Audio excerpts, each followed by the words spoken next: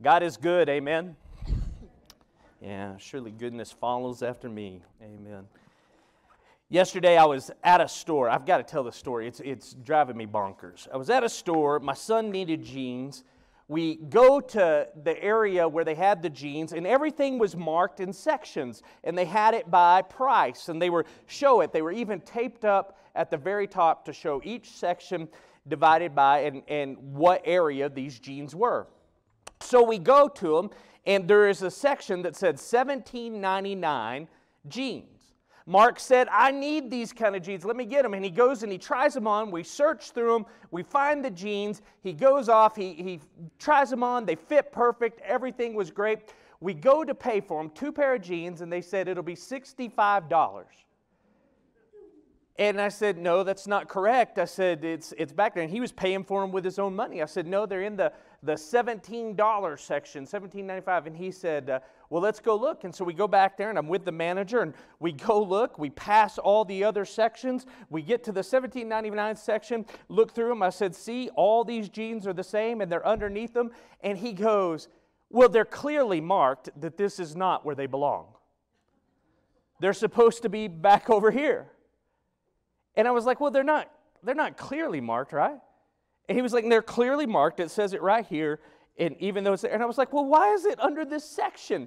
And he's kind of arguing with me. I was like, look, is it clearly marked or is it not clearly marked? And he was like, I think it's clearly marked. Now, to me, he was looking at me like I was asking this ridiculous question. Like, is it clearly marked or is it not? It's clearly marked on it. I tell you that story because I can't get it out of my head.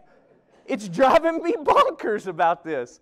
Now, he acted like it was a ridiculous question. Well, it got me thinking about that is part of what we're going to be preaching about in the series we're going to be looking on in the book of Malachi. So you can open up your book in the book of Malachi, your Bible, which, by the way, a lot of people will say the Bible is a book. I don't believe it's a book. I believe it's 66 books put together. It is a library of God's Word for you.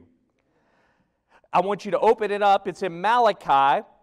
As we get there, the title of the series we're going to be looking at is There Are No Ridiculous Questions Except Maybe, and there are. You don't know if there's ridiculous questions until you have a 7-year-old. And the 7-year-old will ask you the most crazy questions you could ever imagine. Dad, do you think you could beat up Bruce Lee? What a ridiculous question. Of course I could beat up Bruce Lee. He'll ask me the wildest things that you could ever imagine. And you just look at him, you're like, how ridiculous. And you don't want to do that. They used to tell you that in school. There are no dumb questions. I bet I can put it out there for you. But there are some that are very good. There's questions that are great, like, is baptism essential to salvation? Are you secure in your salvation? What is your eschatology, meaning the end times? Is there a rapture? Is there pre-tribulation, mid-tribulation, post-tribulation? Even to the point, and this is serious, I'm not playing around, do my animals go to heaven? To you, they may seem, and sometimes, depending on how mature you are, that those are ridiculous questions. They're not. Based on where you are in your spiritual growth, those are very important questions, not ridiculous questions. In the book of Malachi, though, God's people and the people of Israel at this particular time are asking very serious questions that are kind of ridiculous. They don't understand the depth of what they're asking. And as you look at it, you would be just shocked that they would ask these questions. I want you to look with me in Malachi chapter 1, 1 through 5. Bear with me if I stumble over the words. I'm still having a little bit of a tough time reading right now. Malachi chapter 1, an oracle, the word of the Lord to Israel through Malachi. I have loved you, said the Lord. But you ask, how have you loved us? Wasn't Esau Jacob's brother? This is the Lord's declaration, and even so, I loved Jacob, but I hated Esau. I turned his mountains into wasteland, and I gave his inheritance to the desert jackals. Though Edom says, we have been devastated, but we will rebuild the ruins. The Lord of hosts says, they may build, but I will demolish. They will be called a wicked country, and the people the Lord has cursed forever. Your own eyes will see this, and you yourselves will say, the Lord is great, even beyond the borders of Israel. So this is Israel's ridiculous question that they're going to ask. The word of the Lord coming through Malachi. And by the way, I've had people say, is it Malachi or is it Malachi? He is not an Italian prophet. It is not Malachi. It is Malachi. Through Malachi, I have loved you, says the Lord, but you ask, how have you loved us? Well, I want you to understand what's going on in the background of this passage. Israel had been in captivity multiple times, but this time had been a long time in captivity. They had been granted to go back to Jerusalem. They were granted to rebuild the walls and try to reset what Jerusalem was going to be. Malachi is coming during that time, and he's speaking to the people, and he's trying to talk to them about what the truth of God is saying to them. And so through the prophet, a word that is spoken to him, he is going to declare to the people, God loves you. Now, do you understand what a prophet is? A prophet was one that was speaking on behalf of the Lord. You have 66 books that are given to you, all inspired by the Lord. God written, inspired, theopneustos, God inspired, He breathed, the words of God, all true, every last bit of it, spoken to us. During that particular time, prophets would have to rise up and they would speak the words that God would say to them to the people. That does not mean that I do not believe God can still speak to people. There are many times where I get ready to prepare a message and God changes the message, tells me to preach something else. I totally understand that. But during this time, this was the one that was to declare the voice of God to the people. There are people even now in Scripture, as you look at what it talks about and what end times look like, there are those that are warned. Jesus says it 5 times more than any other warning. Beware of the false prophets and the false teachers. They're out there. I kid you not. About a month and a half ago, I had somebody called me and they told me that God spoke to them and I was supposed to leave this church and go pastor a church in Oklahoma. Sorry, guys. You know what I told them? Can you tell God to speak to me about that? Right? A lot of people will rise up and say, God said, you better make absolutely certain that God truly said it if you're going to say it. God speaks to Malachi right now a very important message. And as Malachi is talking to him, he says, this is what the Lord says, I have loved you. Oh, He has. He loved them so much. And here's how the people responded. How have you loved us? How ridiculous. How ridiculous that they can't see it. How ridiculous the question comes up. How have you loved us? How have you shown us love? We don't understand. We don't see it. It is amazing how we have the ability so often to look backwards and see what God has done. When we're going through the midst of the trials that are there, we can't understand what God is doing.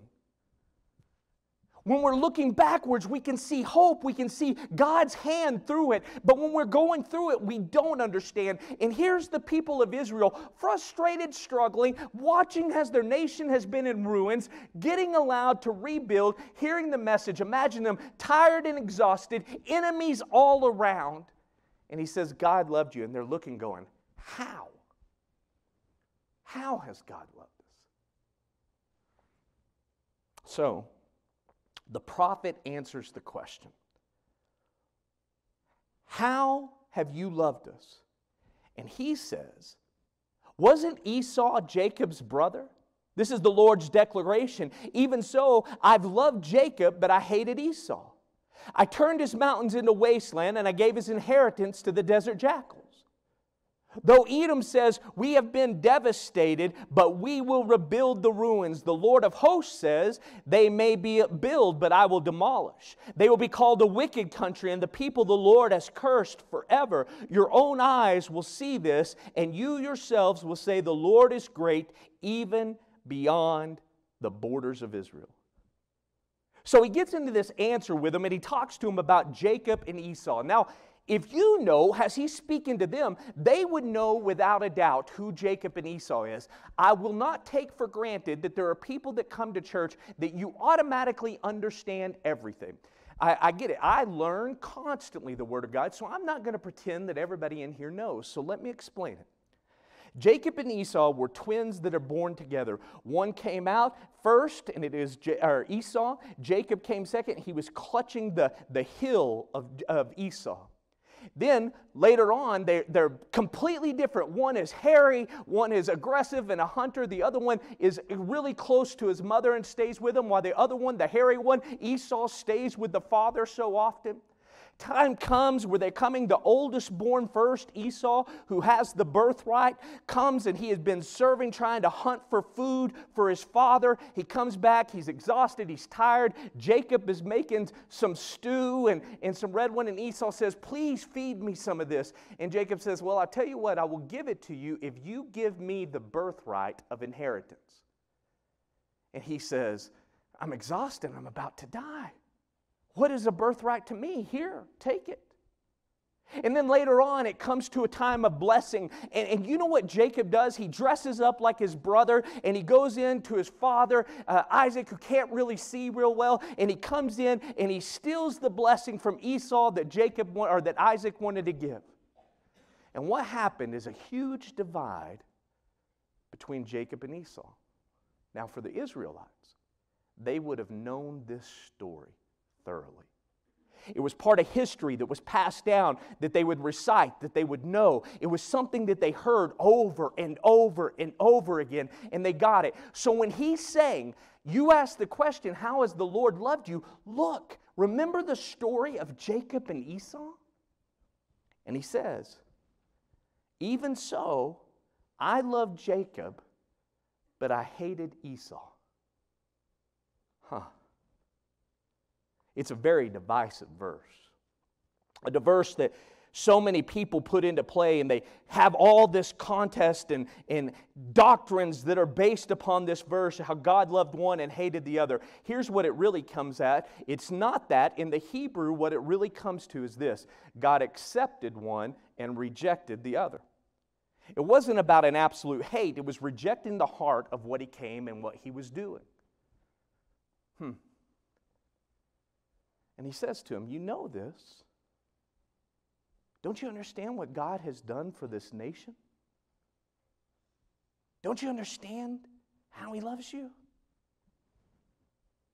And he's having to explain it to them almost like they're little children. Then he gets into this idea, it's not Jacob and Esau. He's even going further, and he's talking about their heritage. And he says to them, though Edom says, we have been devastated. Here's what Edom is. Jacob, who is of the people of Israel, and Edom, who becomes from the people of Esau, they come out in this land. This is their people, and they are constantly trying to attack and be at war against the Israelites. He says not only from the very people, Jacob and Esau, but to their lineage down, I have shown love. Through Edom, they say, we've been devastated, but we will rebuild. The Lord of hosts says this: they may build, but I will demolish. They'll be called a wicked country, and the people the Lord has cursed forever.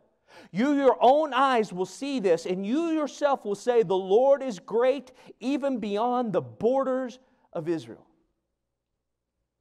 I have done all this, the Lord says. I've shown you Jacob and Esau. I've shown you the lineage. Every time these people come up and they rise against you, I have shown you how unbelievable powerful I am.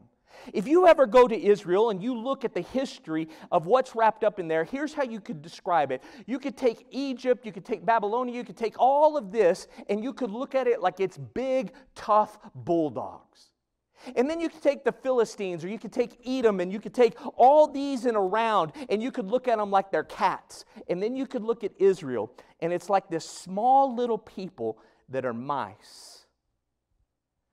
And those mice, over and over again, whoop the cats, whoop the dogs. You know why? Because the Lord is with them. The Lord is with them. He says, haven't I shown you this? Look around you. Can't you see who you were? And look at what I have done. They're going to try to rebuild, but I'm going to destroy it over and over again. I am God, and I am with you. You ask how I loved you? Look at what I have done for you. Oh, what a ridiculous question. But I'm going to do so much that you can't help but praise my holy name. You're going to see it so much. What is it it says right there? Your own eyes will see this in verse 5, and you yourselves will say, the Lord is great, even beyond the borders of Israel. You're going to see it. And the name is going to be great. If you even want to know about this, here's what you can see. Even beyond the borders of Israel, here is what God has done. To the moment that Jesus Christ came into this earth, died on the cross, resurrected from the grave, the moment Pentecost happened and the word of the Lord and the Spirit came upon them and they spoke in their own languages, people were hearing them in their own dialect, and the gospel went forth. The moment the persecution ended the land and they tried to stop the movement of Christianity, the gospel was grown. All those that were persecuted left their land and they started proclaiming the gospel everywhere they went, all the way to the point that you sitting in this very room have heard the gospel of Jesus Christ. The name of Jesus has gone out from the borders of even Israel. And the glory of the Lord is obvious. But this ridiculous question that the Israelites ask is a question that people still ask today, even for Christians. How? How has the Lord loved us? Well, I'll give you two definitive answers. I'll give you one, a very simple one. It's got 4 P's that I'll give you so that you can remember this. Are you ready? Very simple answer, an obvious one. How about personhood? Do you think God loves you? Everybody that's sitting in this room, that you have breath, you have life. It shows God's love for you. Am I right? Every last one of us shows God's love for you. Every little baby that is born in this world, God loves. And He brought him in. This is the world. We have life. You have a heart. You have eyes that can see. Or some of you have eyes that can see. You have this. You have ears to hear. You have all of this in front of you. God has given this to you. You have personhood. What about this? Prayer. Do you guys think that prayer is absolutely special? The other day we were praying. There was a lady here in the church, Jamie Dillard, who they sit right behind me back over here, and they have believed that there was something. Her hair had started falling out. She's very vocal about it. And the hair started falling out almost to 90%. And they could not figure out what it was. They struggled with it. They challenged. They were going to have to go through all these procedures. And they were going to do the first procedure. And they went and did the first procedure. 2 days after it was over, she started feeling so good. They go through the procedure and they go test her to see her levels. And they were like, your levels are absolute perfect. Your hair's about to start growing back again. Now, I believe in the power of prayer. And I believe that God can answer it, whether it is through doctors or whether it's through divine healing. We have a God that listens to us. And by the way, I don't feel like He should have to. I feel like Clint saying to me, Daddy, could you beat up Bruce Lee? I ask and I say some of the dumbest things, and the Lord still listens to me. Isn't that amazing? You have life. You have communication with the Father. Man, look at this. What about protection? Has God ever protected you in your life?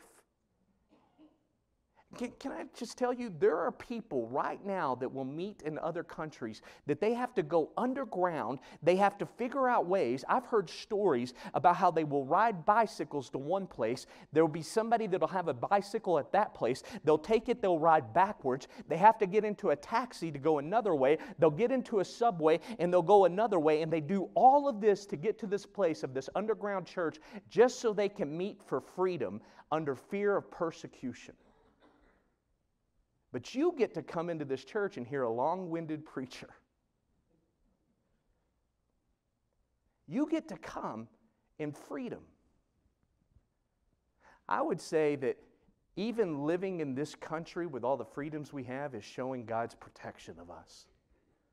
Do you ever get up and just say, thank God that I'm born here? How privileged and how lucky we are. He's given us life, the ability to talk to the Father, and He's protected us from so many different ways. I can preach the gospel, and very rarely do I have to fear any kind of persecution that comes my way at all. At all. He's protected me. I have so much in my life. No matter what my broken childhood looked like, I still had food on the table. I have been protected, and I have been blessed.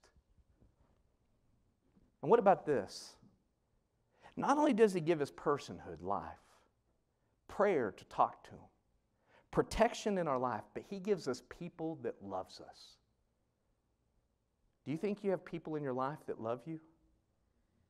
I want you to look around the room for just a second. I want you to look at everybody. There are so many people in here that you probably do not have a lot in common with. Do you understand? There's people that come from different regions and different areas and different locations, different countries. And all of them have come into this very room and we get to worship the Lord. There's some of us that come with different backgrounds that we did in school, and yet here we are sitting together worshiping the Lord.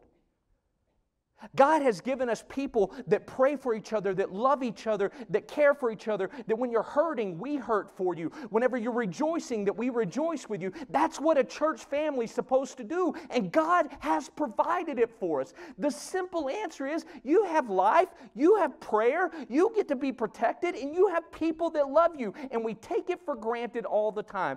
God, how have you loved me?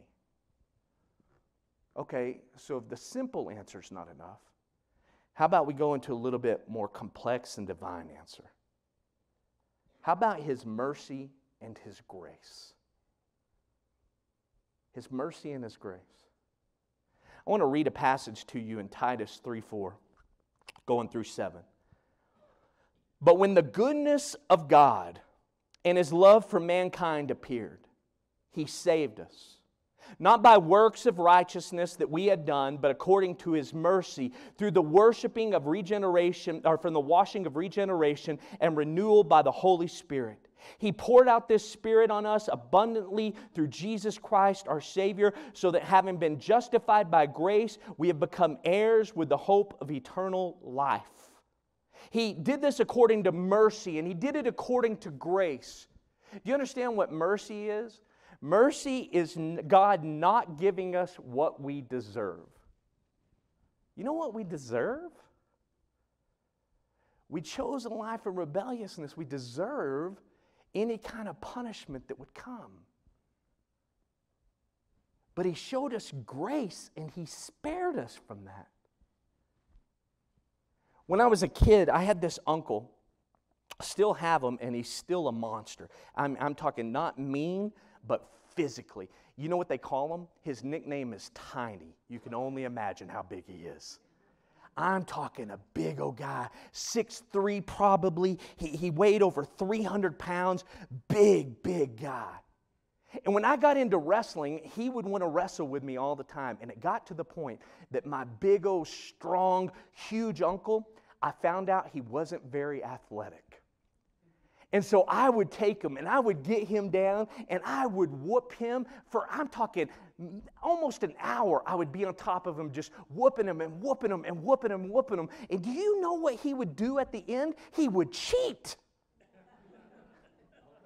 And he would grab the inside of my leg and he would start squeezing it. And all of a sudden, all my wrestling went out of the window and I started screaming like a little child. Ah, ah, ah! And he would say, I'll let go if you say I am the greatest uncle. And I would try everything I could to try to not to say it. I'd say, no, you're a good guy. Nope, that's not what I told you. I love you. That's not what I told you. Say it. Who's the greatest uncle? I can't. I'm not going to say it. And then I would start naming all my other uncles. Uncle Terry's the greatest uncle. And he would squeeze harder.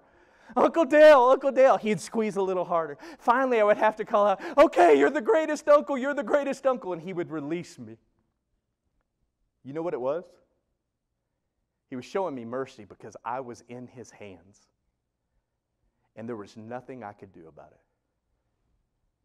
It's Saul on the road to Damascus going to persecute all the church, getting ready to kill, breathing threats against them. And all of a sudden the Lord appears to him and it shuts him down and he can't see anything anymore. And he says to him, Saul, Saul, why have you persecuted me? And he says, who are you, Lord? Meaning, who are you that is in complete control of me? I can do nothing but surrender to you right now. He gave you life. He gave you prayer. He gave you the opportunity to be protected. He gave you all of the people around you that love you. But one of the greatest gifts He gave was not giving you what you deserve. He showed you mercy. And then you know what He gave you? Grace. Grace is not giving me what I did deserve and giving me what I didn't deserve.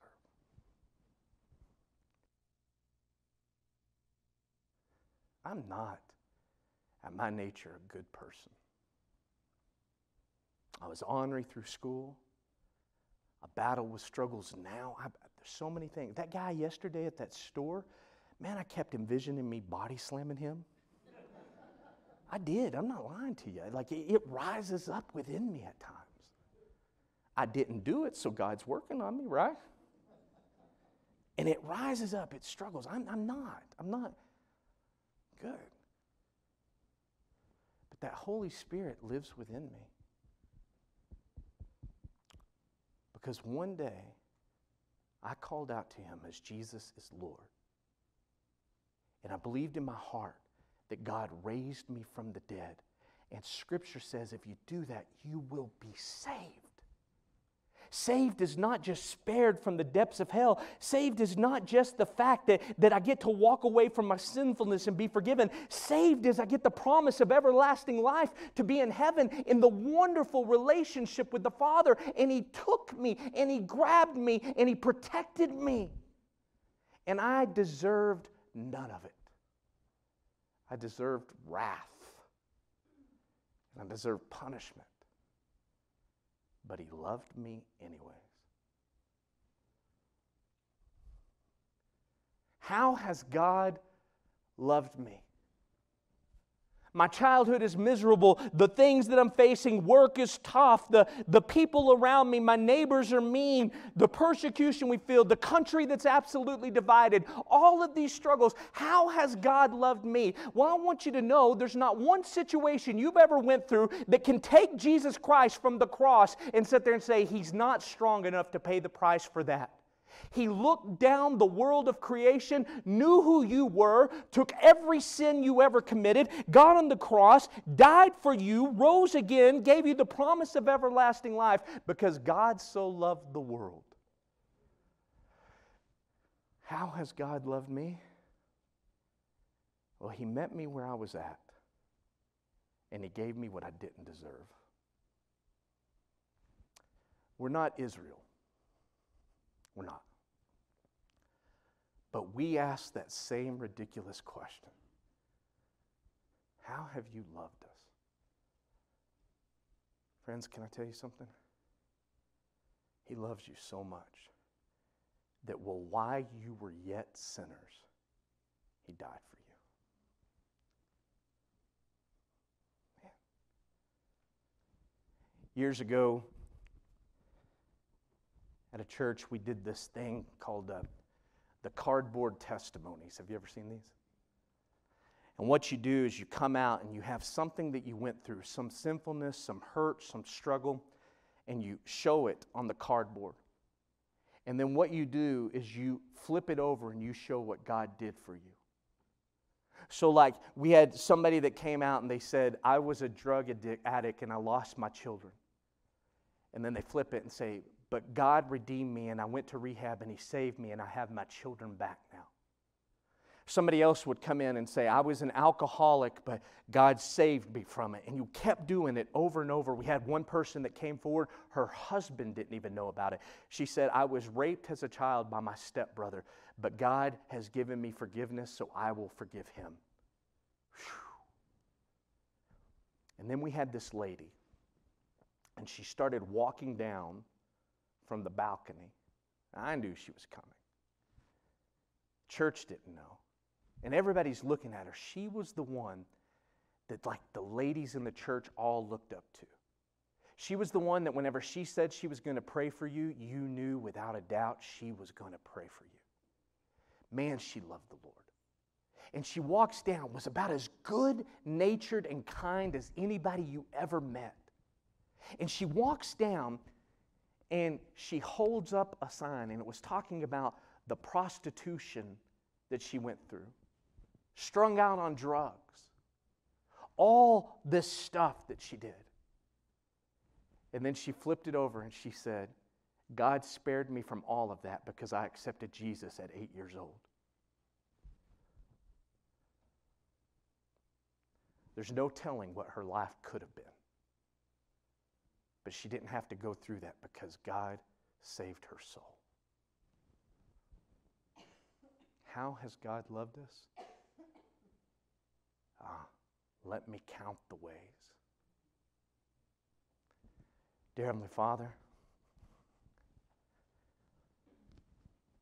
Lord, I pray today as many of us are dealing with frustrations and hurts and struggles, and we get to that point where we just sit there and say, God, how have you loved us? Where are you? That we could say, and we could take a breath in our lungs and we could realize you gave us that breath. That we can sit there and we can realize that we get to call out to you even when we're asking that question, where were you? Where are you? That we get to call out to you and you, the living God, hear us. That we get to realize that we will leave this place and we will get to go to restaurants and choose what we want to eat. We get to leave church and we will beat the Methodists because we're going to get out early. We're gonna go and we're gonna get to eat, and we get to talk about the air conditioning was too cold or it was too hot. We get to talk about how long-winded, what songs we liked, what songs we didn't. We live in a wonderful place where you have showed us people that love us, and we are so privileged. How have you loved us? I get to go to bed tonight. And I get to know I am your child. And that I am secure in you. And your Holy Spirit convicts me. Lord, I get to go tonight. And I get to look at what you spared me from. Because I didn't deserve grace. I deserved something worse. But you loved me anyways. Lord, I pray that those that are here today, if they've never experienced that love and they've never truly called out to you, and they sit there and they realize they want that love in their life, that they will come forward right now, confess Jesus is Lord, believe in their heart God raised Him from the dead, follow through with the process of being baptized, walk in obedience.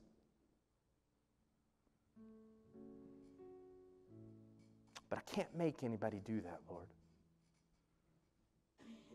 God, maybe there's those that are here that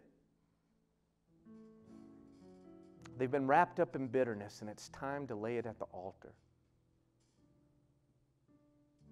Say, God, I don't want to carry this anymore. You forgave me, I'll forgive others.